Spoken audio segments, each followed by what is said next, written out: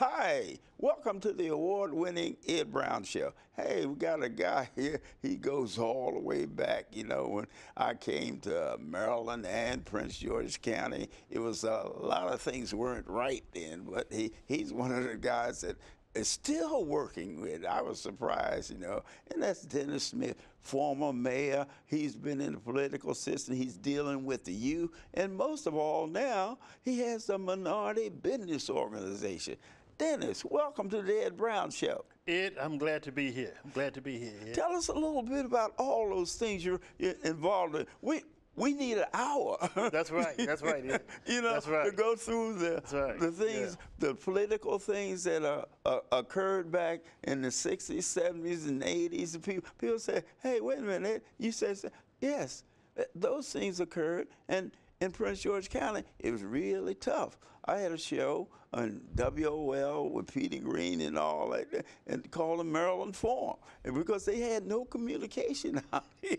And then I got another a newspaper, and they called the Black Voice. They said, well, we're not going to buy your paper, so I call it Prince George's Press. But these guys like this, they're the ones that help make it possible, because we really had a problem, and we still have a problem as far as business is concerned. And the thing I like about Dennis, he is in this minority business thing, and that's, you know, that's my thing. It's that you're not free unless you're economically free. That's right. And, you know, I've been in the minority business industry, working with minority businesses since 1984, since Glendenning.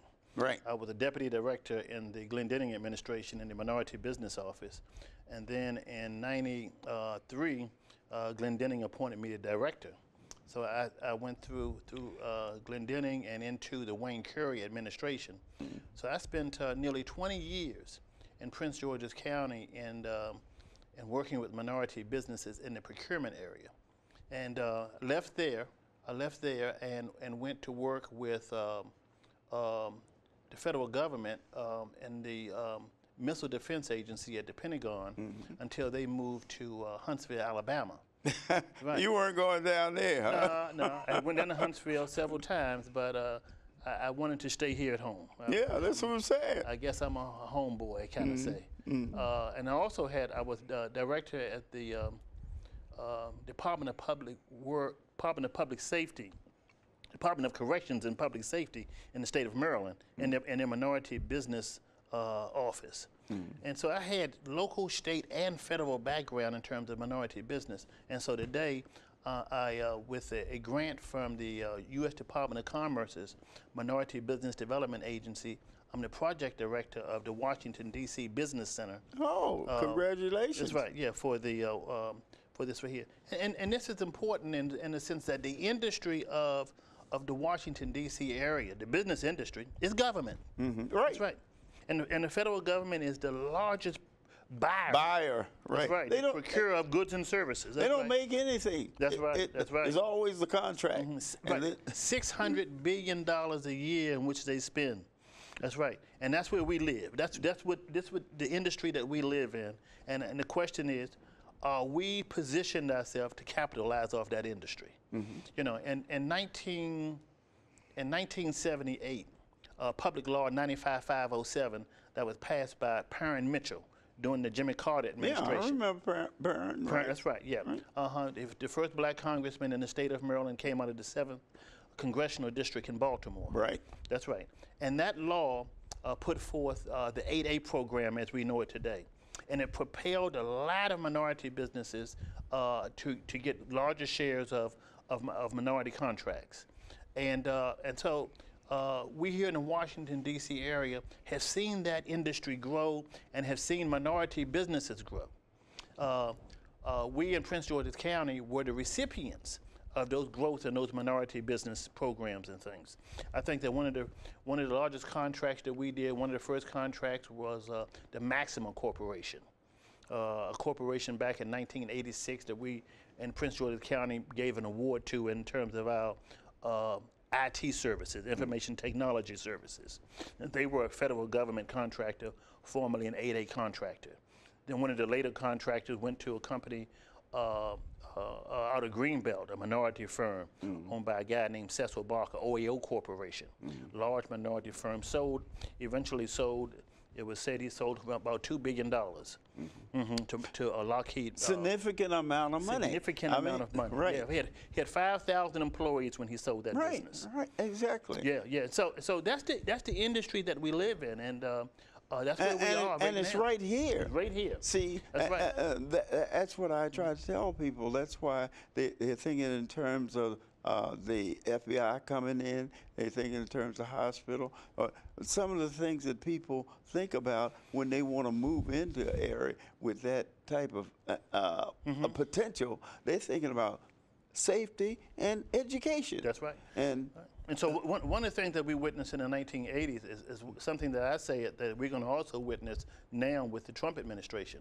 There's going to be a cutback in federal employees, but there's going to be an increase in federal dollars spent. So that means a privatization of more government services. That's right. And who's going to get these contracts? We have to, in fact, position ourselves as minority businesses to, in fact, be able to get these contracts. One of the things that I've seen over the many years in which I've been doing this since the early 80s is that our relative position as minorities have not improved. You know what I mean? That's a fact. I think off camera I talked about that. Oh, absolutely. Yeah, right. But our absolute position has improved. And what I mean by that is that we have more black billionaires now than ever. You know, Roger Smith. I mean, some names of black billionaires that you know what I mean. I heard where Bob Johnson just bought a firm out of Texas, and you know what I mean, for about $7 billion. And so he has about an $8 billion industry himself. You know what I mean? And so we see the growth in the number of the black billionaires throughout. I was in Chicago last year with a firm who's going to be doing $9 billion. You know what I mean? $9 billion. $9 billion. Yeah, Oh, black-owned firm. That's right. Yeah.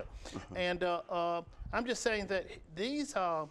How do we get the young people to realize that the future is the business world? Well, I say that the thing that I've seen in the last 10 years is something that's been really different.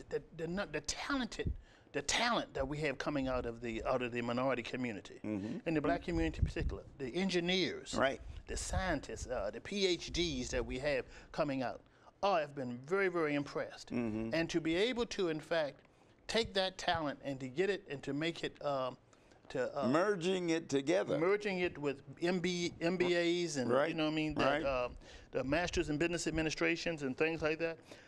I think that this is an ample time to kind of do that, and every family should have at least one business person. Right. If they have to pool and to in fact encourage that person to in fact go into entrepreneurship.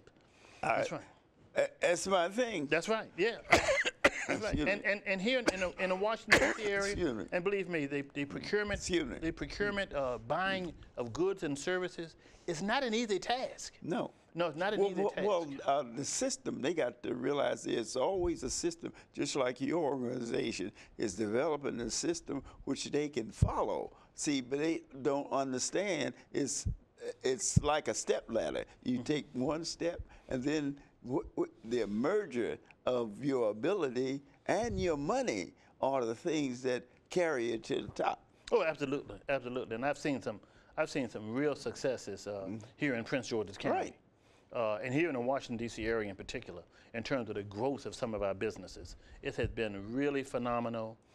It's been a great experience, and it's something very rewarding in terms of learning and watching some of the gains of many of these businesses. Well, what do you think about, you know, I was in discussion with a few people, and when I was coming up, they had vocational schools. Now they don't have vocational schools for the young people. The blue-collar industry, we seem to have turned the young people away from it. But hey, if you don't believe blue-collar industry is great, just call one for your television or any maintenance on your house, your electricity, your anything, anything concerning the blue-collar industry. And right now, the fact is, vocational, they used to have shops. They used to have metal shop, all kinds of shops.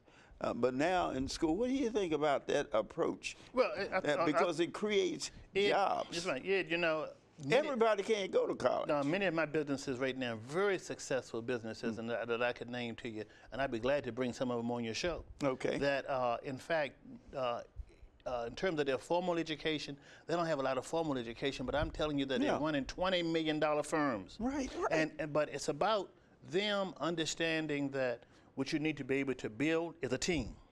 That's it. You build a team, and around that team, knowledge and technical help and that kind of stuff, that's on the market to buy.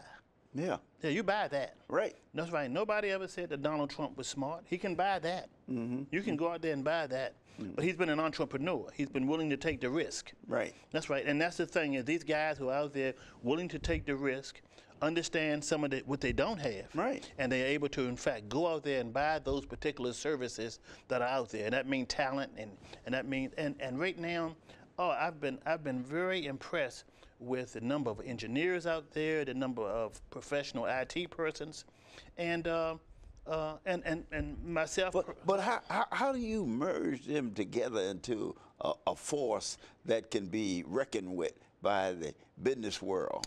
One of the things that we have in terms of our business center is what we call a strategic facilitation of businesses, which in fact we take one business and we take another business and we bring them together. Yeah. We team them together. Number one, it helps to eliminate risk. It helps to build the capacity, and you have to, in fact, oftentimes bring a lawyer into the mix to in fact develop the legalize it. That's right. That's right. Right. To develop the whole transaction, and to make it tight. And so you know, you have to in fact recognize that you're going to have to partner. You're going to have to develop strategic planning. That's right. To get right, coming together. And I think that's one of the weaknesses. Everyone, well, they want to be an individual. But you find in the business world, if you're going to be successful, you have to merge with other people to not only get contact, but also to get contracts. Absolutely. That's right. You know, because what happens is that if you get the bid and everything, you need people to do the work. Yeah. And by the talent, you need talent to accomplish your goal. And that's one of the things that probably what you'll see, what you saw in the Reagan administration, and I predict that you'll see in this administration, is that your contracts are going to be so huge that in order for you to in fact be able to in fact bid on them or submit a proposal on them, you're going to have to team. Right. You're going to have to join, come together. But a lot of youngsters, they get the computer and they want to develop an app and they want to do things singularly, you know.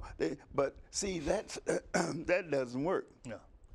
You go out and you network and you meet people. You meet people. That's right. And you have people assigned and you set up your business so that anything that contract asks for, you have someone in your group that can do it. Absolutely, absolutely. Yeah. So it's I have 3 persons in my office, 2 other consultants that I work with, and an admin person, and that's what we do all day. We are out there looking for opportunities.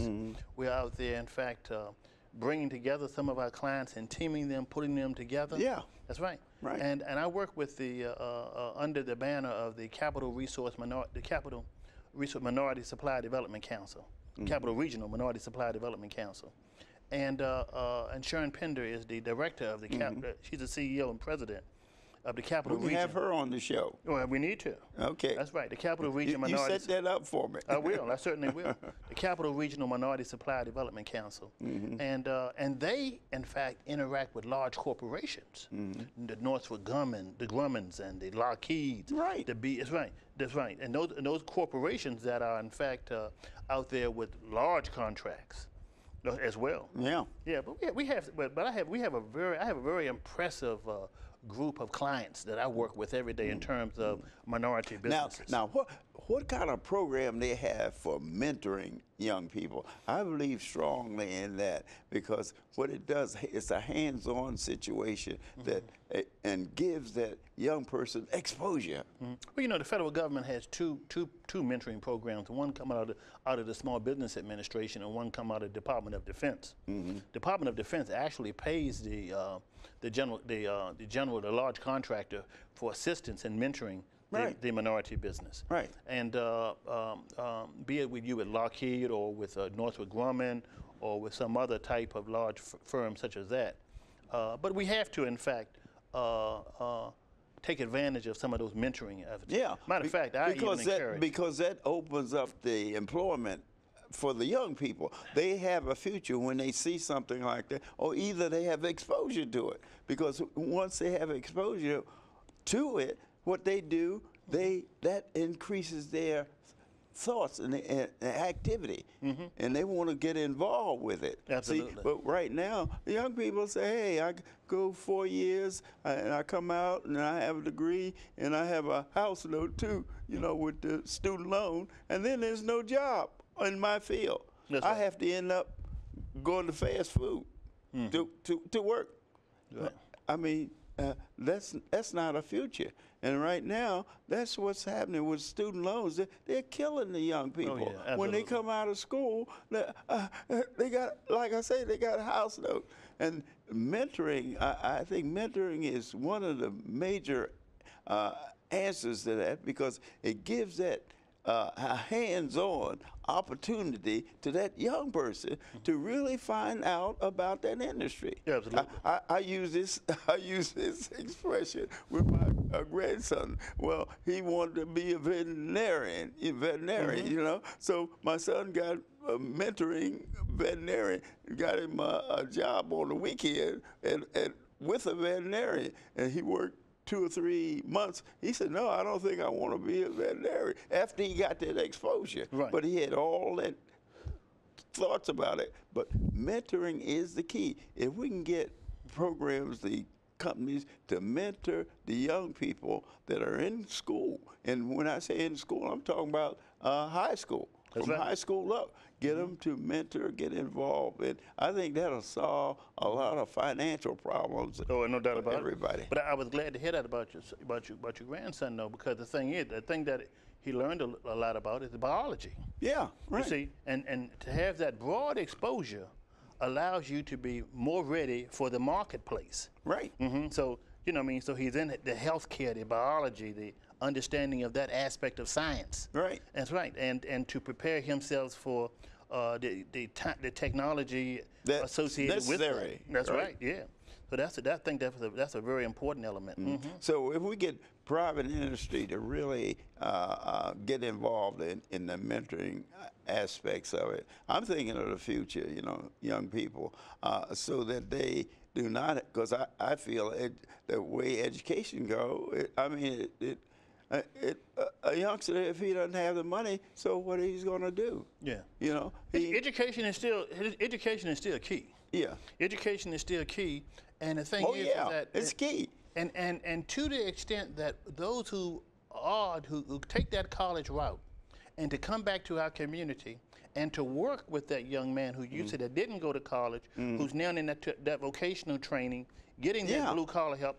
Right. And for them to, in fact, team up. Very important. Because somebody has to write that proposal. Right. Somebody has to put together that language that is transferable. Right. You know what I mean? Right. I've been teaching down at the adjunct at the community college, Prince George's Community College, since 1986 now. And so I have a class in both proposal writing and in doing business with the government, state, local, and federal. Excellent. Right. And see, that's the type of exposure they need. Okay, they have it in a college level, but they should have that in the high school level, because most of the youngsters, they don't know. Yeah. They don't realize. And I think the junior college level is a great way, because youngsters don't have exposure. They're not getting mentored. They don't have the exposure, and they don't know what they want to do. The community college gives them an opportunity to hey, while they're thinking about it, they're not taking courses that they won't be able to get a degree in because, wait, they get one degree from the community college, and then they get that exposure, and that solidifies what they want to do in the future. Mm-hmm. Yeah, there's so many aspects to business. Yeah. Even with the guy who came out of high school, who goes to a trade shop and say he gets a trade in electrical. Yeah. That's right. Electrician, they're $50 an hour, you know. Oh, absolutely. That's right.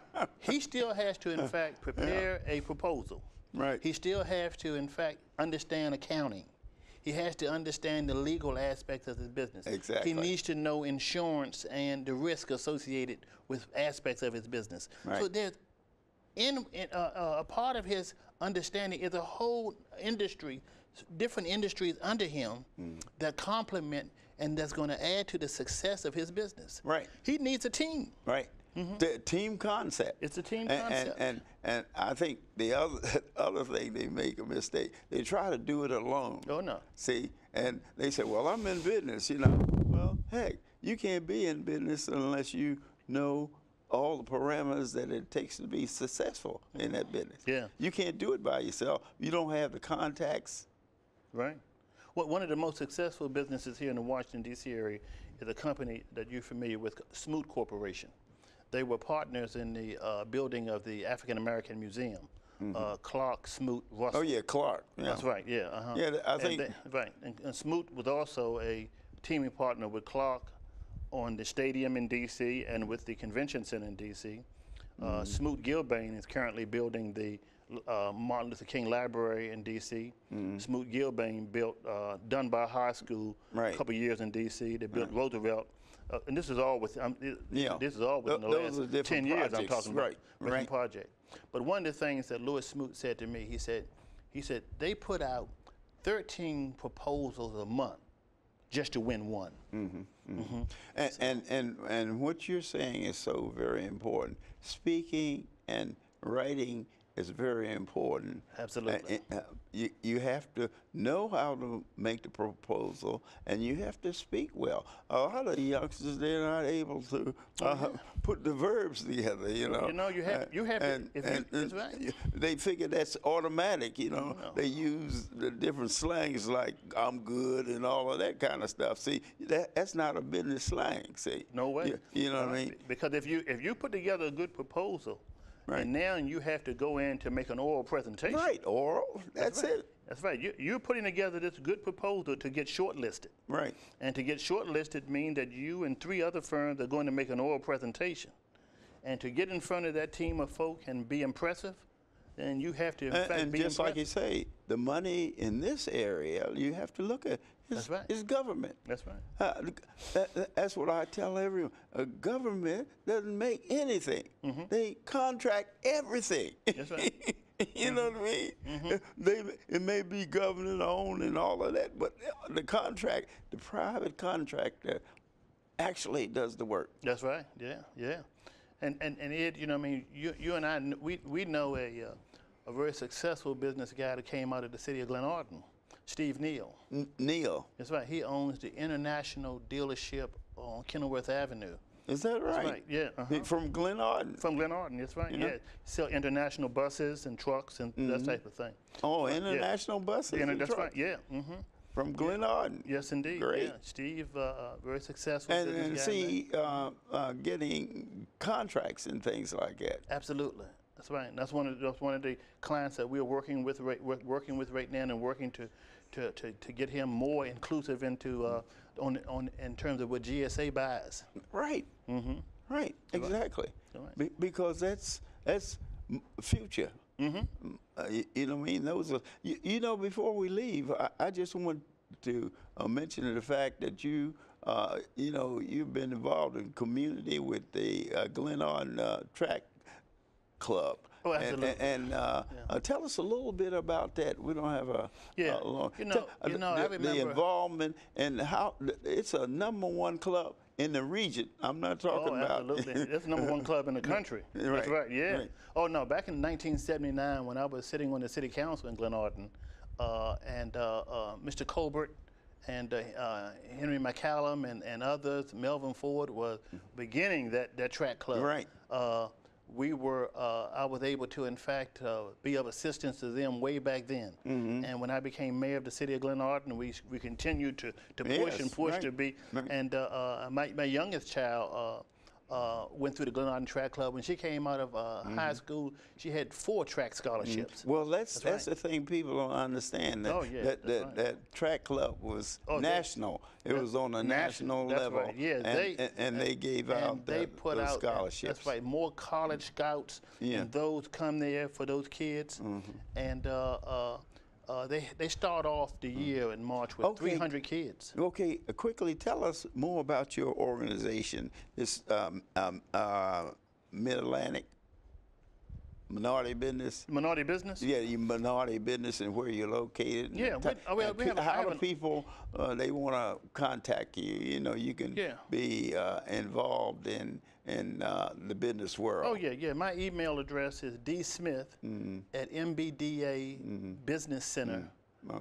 MBDABC-CR.com. And what are the requirements? We work with businesses of a certain size. They have to be at least $1 million in gross receipts. $1 million? Right, $1 million in gross receipts. Yes. I see. Yeah. Now, otherwise, we'll refer them to the Small Business Development Center at the University of Maryland. Associated with the state and the federal government. This is associated with the federal government, the U.S. Department of Commerce. This federal program. Yeah, it's a federal grant that they have 34 business centers around the country. I'm the project director of their business center here in the Washington, D.C. area. Oh, congratulations. Yeah.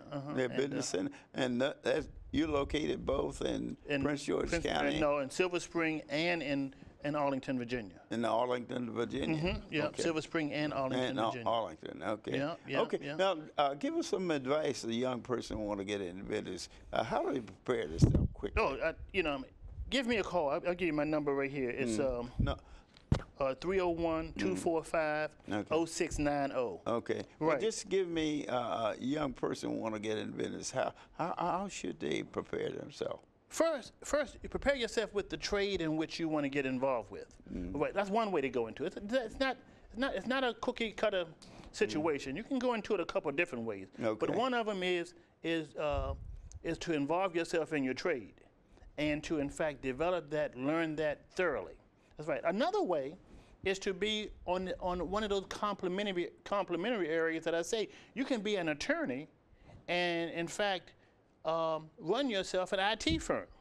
You can be a CPA and run yourself an IT firm or whatever. Because one of the things that you'll go out and you can purchase the talent, right, to in fact do that.